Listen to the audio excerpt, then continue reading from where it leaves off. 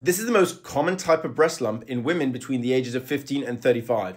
But when do you have it removed with an operation? I'm going to give you 3 scenarios, but first let me explain the lump. I'm an NHS-based doctor and surgeon. Please follow and share for health news and advice. Now, it's called a breast fibroadenoma. A breast fibroadenoma will feel rubbery. It will also feel really mobile and like a marble or like a little coin that will easily slip between their fingers when they examine. Now, it's really important to say, even though it may be a fibroadenoma, you have to get it checked out and get it assessed by a qualified clinician that will do a clinical examination, but also you may end up having an ultrasound scan to confirm if it's a fibroadenoma or not.